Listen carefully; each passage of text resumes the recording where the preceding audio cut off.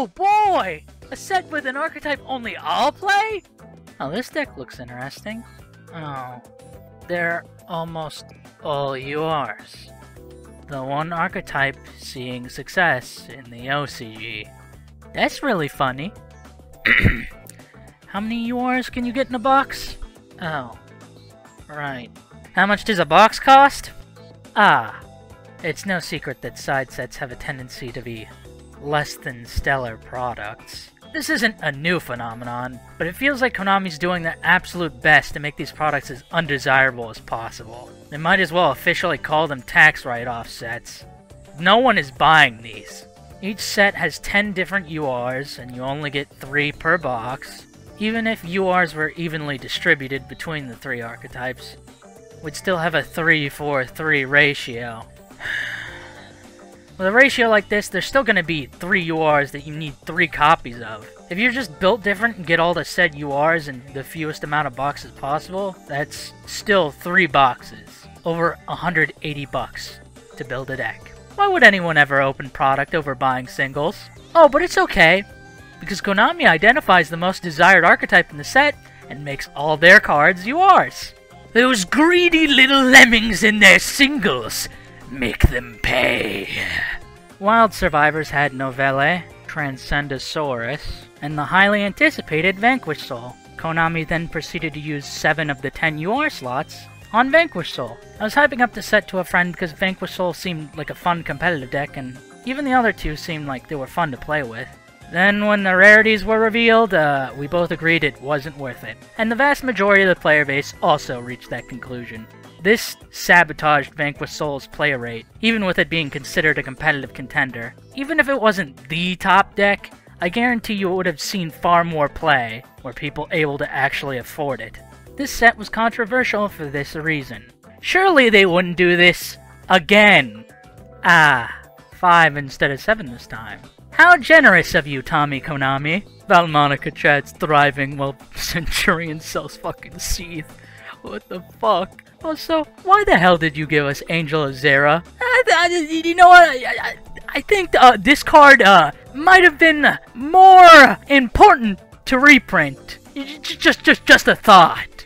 Konami has to give us the OCG structure for deck build sets if they want these products to ever get off store shelves. Being able to get the cards in multiple different rarities, making it easier to find playsets of the cards, and get this, build the deck in the sets that are directly called deck build. Oh wait, not in English. Boxes in the OCG cost a little under 3,000 yen. That comes out to around 20 USD.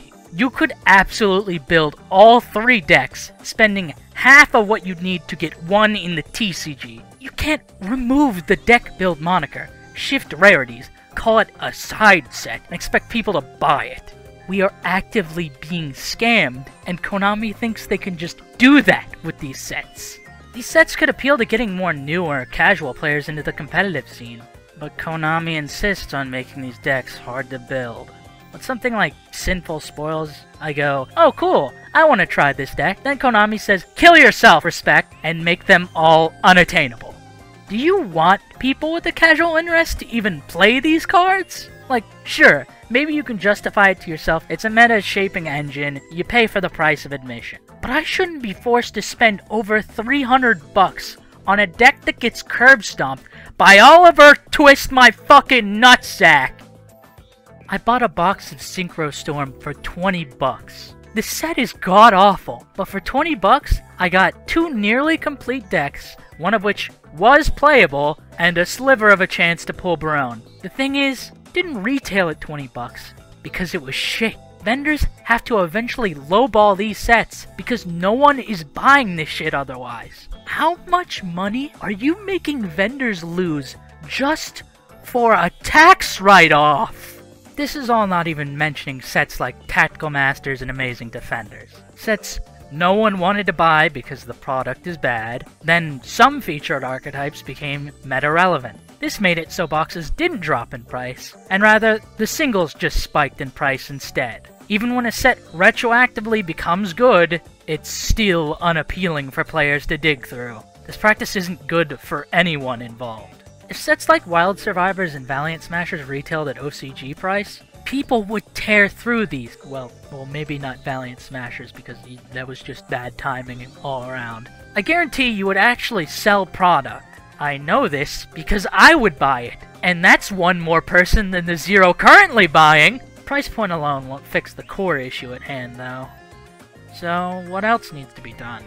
Well, for starters, you could set up side events at YCSs and locals where participants get boxes of the latest deck build set and run a tournament with their pools. Make the participation fee just be the pay for the boxes. You could even make this fee cheaper than if you'd bought the boxes normally. If managing a draft system sounds too hard to well, you can just run a tournament where the set's card list is the card pool.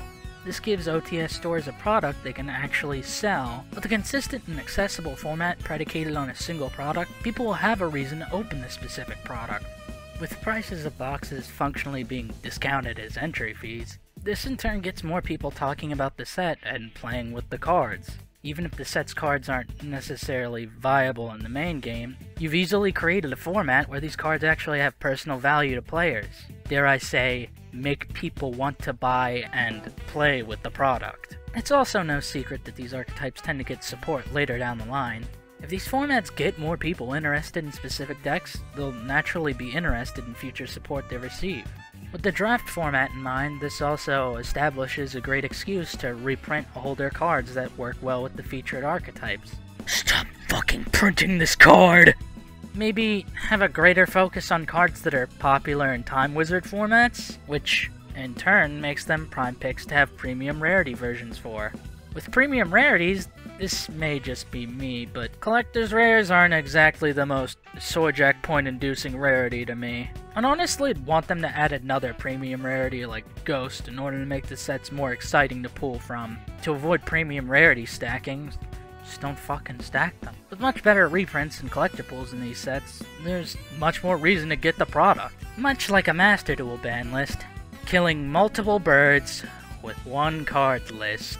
Speaking of Master Duel, after the shareholders meeting, Konami has to be more cognizant of actual player retention. Anybody can pick up Master Duel and learn, with 1,000 external learning resources of course, but then you can just play the game. Of course, this meeting was only referring to the OCG, and they generally have it better than us for product. That's why I think making official events for these deck build sets would make the barrier to entry a lot lower for paper play, TCG and OCG alike. It is a full-time job to take competitive play remotely serious.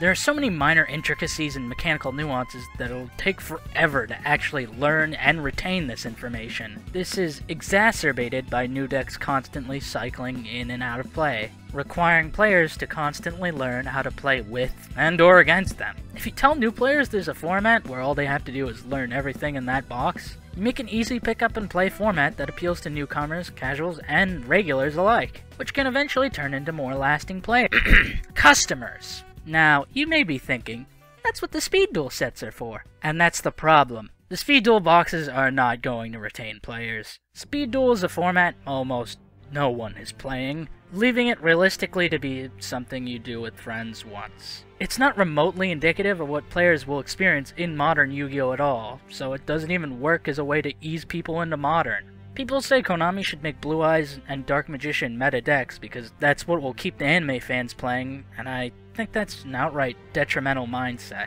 If we keep trying to sell anime fans that they can recreate the anime, they'll never play the actual game. They'll never experience an anime moment of their own. They need the come to God moment, the realization that the game is fun. Not White Woman Dragon, not the Violet Virgin, not Red Eyes Gooner Dragon. It's what you're able to accomplish with your cards that makes you feel like you're in the anime. And I think this structure to the deck build packs will help foster that appreciation for modern Yu-Gi-Oh! As opposed to the effects of constantly chasing the past. A personal anecdote. In month 1 of Master Duel, I was playing a horrible Dragon-made list, playing like a complete Neanderthal against Unchained. My opponent makes Link BLS, my back is to the wall, and I don't know if I can even win anymore. After looking through my extra deck and thinking for a minute, the music begins to swell, and I see the line. With my limited resources, I have to make Beauregard and Cross Sheep, because they're the only remaining links in my extra. Cross Sheep's effect for Fusion Monster, Revive Nurse, Nurse effect, Link them all off for Beauregard. The music reaches a crescendo as I link the two off to summon Ningirsu. Ningirsu's effect removes BLS, and I win. From this duel alone, Ningirsu became one of my favorite links, entirely off sentimental value. It is moments like this that keep me playing the game. To win the seemingly unwinnable, this is what the anime was about. I only wish more people played the game to realize that. I'm certain these theoretical side events would bring about the same love for cards in many players, and keep them playing the game as well. If players fall in love with the featured decks, they're more likely to buy more products that release support for them. Then they can take it to the actual game, and even if they don't, if players like this rotating format, that's still product people are actively buying and playing with. To sum it up, Konami has to make products to be more appealing in general. The Rarity Collection's probably the best product we've ever gotten, and while obviously not every set can be on the same level as that, Konami should be re-evaluating just every aspect of this set and studying what makes this set so beloved. I personally had to talk myself out of getting a second box, because I need a box of Age of Overlord more than another Rarity Collection box. However, I failed. The set's so fun to open, I know I'll most likely get what I want from the set, and the premium rarity pools will have personal value to me, even if they aren't the best ones. It's way more fun to open product than buying singles. Konami just has to make buying product more appealing than picking up singles. So in conclusion, I've not said anything bad about Konami or their products, nor have I ever. So please, let me do a 144p creator reveal of Penguin Sport that revolves around pendulum summoning face down. Please!